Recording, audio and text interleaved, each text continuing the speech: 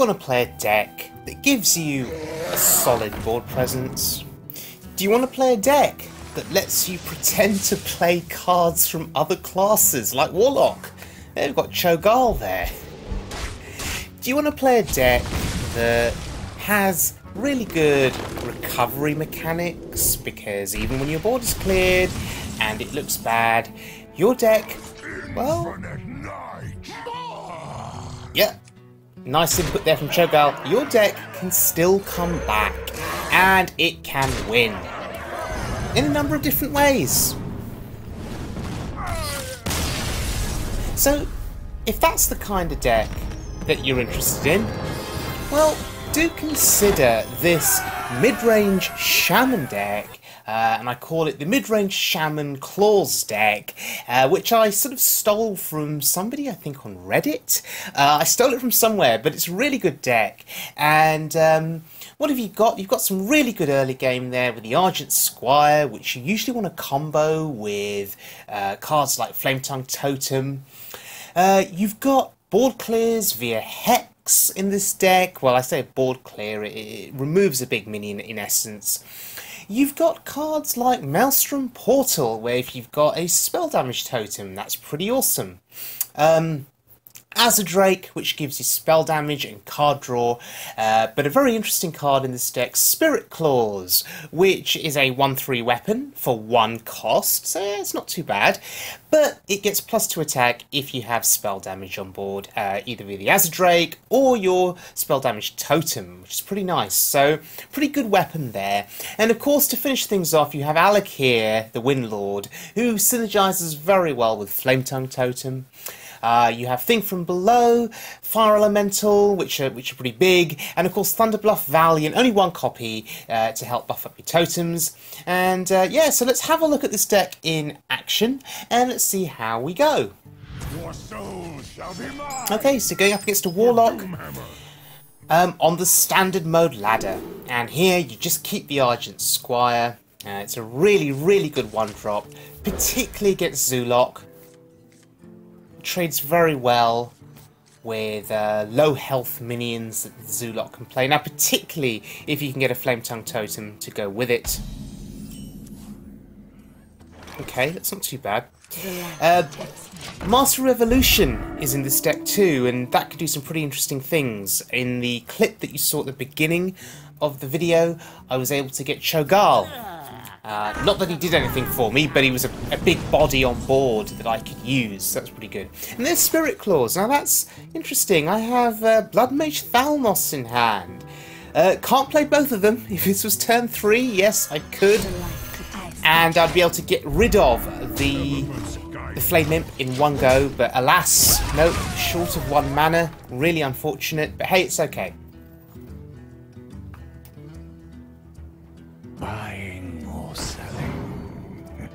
Okay, so this looks like a Zoolock on initial impressions.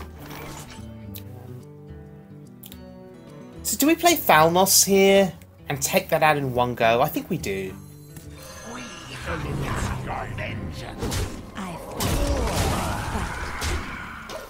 So we are sacrificing, we're not sacrificing, sorry, we are floating 1 mana there, but I think it was worth it. I think it was worth it. It was fine. Tonight, oh, Barnes, really? wonder and magic. Earthen Ring Farseer? Okay, this is not Zoolock. This is something completely different. My money then is on Reno Lock, potentially, which could make this match quite challenging. Because when you think you've won, they play Reno. Okay, I'm going to keep Thalnos on board, and yeah, Maelstrom Portal, that's why I want to keep Thalnos alive as much as I can. Oh, okay. Yeah, this is Reno Lock then. This is Reno Lock.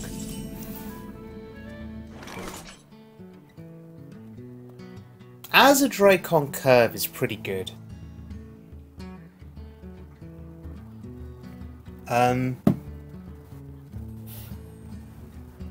There would be no argument for playing Thunderbluff Valiant here. So, Azadrake. Job's done. Okay, Tuskarr Totemic's pretty good. 3 cost 3/2 that summons a totem. And you usually hope for it to summon a totem golem, or a Manatide totem, or a Flame Tongue totem. Well, speaking of totem golem, there it is. With 6 mana here. And that is a Harvest Golem. Interesting. Now, we could just ignore that. I mean, there is a death rattle associated with that card. So Tuskarr Totemic gives, yay, brilliant, gives us a Totem Golem, and then we just put another one down. We go face. Now, it's in instances like this that you just feel you're going to get punished. And yep, I am getting absolutely punished here. Shadow Flame, yeah. I overcommitted to that board, which was a mistake. I shouldn't have played so many minions. I mean, I saw the Hellfire and I thought, yeah, I'm safe, but no, it was a mistake on my part. And now we're in trouble. Today, But we're not in that much trouble. I mean, we have 2 minions on board, but we invested so much on that previous turn, and we got punished for it. That's really unfortunate. Okay. So, next turn, Flame Tongue Totem, Maelstrom Portal. Yeah, that'll clear the 3/5. Oh, that's pretty good. Thing from below. So, do we just... Wait, do we just play Thunder Bluff here? There is a lot at stake. Yeah, sure. I was hoping for maybe a Taunt Totem, but it's okay because we have a thing from below. Now, I'm throwing out the Thunder Bluff in a bit of a reckless oh my god, yeah, in a bit of a reckless manner, and once again I get punished. I get absolutely punished for committing. However, on reflection, maybe this is the kind of thing I need to do. Why? Because we've seen Hellfire, we've seen Shadow Flame, we've seen Twisting Nether. And now we're paving... Okay, fine. Whatever. Don't care. We are paving the way for Alakir. And that Flame Tongue Totem. But of course, he had Reno. So my hopes of an early victory are now dashed. Really unfortunate. But I don't care. Because we can deal with Reno. And now we just push. We stick to that initial strategy of commit and push, commit and push, commit and push. How is he going to get through Alakir? I mean, unless he's got Siphon Soul, which he may very well have. Alakir will not be easy for him to get through. He'll have to commit to break the shield. And we keep the pressure on. I have no time for games. Oh dear. Okay, that's a problem. That is a real problem.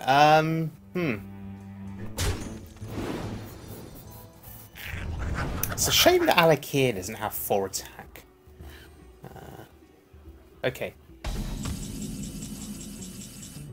That's good, but... Sylvanas. Wow. There's a number of different things I could do here. There really is. But I'm not going to do any of them. I'm just going to push. And win. Yeah. And that was lethal, which I missed initially and then picked up afterwards. So yeah, Spirit Claws Shaman. Yeah, a good deck, a solid deck, and it's one of those decks that's going through an experimental phase at the minute. People are trying Spirit Claws and looking at what they think. At worst, it's a 1/3 weapon, 1 attack, 3 durability weapon. At best, it combos with Rock Biter to clear something on the board, and it combos with your spell damage effects to get a bit more attack power on. So, yeah, not a bad deck at all. Is this better than the traditional Totem Shaman that I used to play, which had 2 Thunder Bluffs? I'm not so sure. Is it better than Aggro Shaman? Well, I beat a couple of Aggro Shamans with this deck, because we have Lightning Storm, we have Maelstrom Portal, we have Spirit Claws to clear early things. But I also got beat by a couple of aggro shamans too, so we'll call it 50-50. So yeah, really interesting deck to try, and I think it's one that I'm going to keep trying on the ladder as time goes on. So, thank you very much for joining me, everyone. Do check out that YouTube channel, my YouTube channel, sorry. Do hit the subscribe button, I'd really appreciate it. And I'll see you all again very, very soon.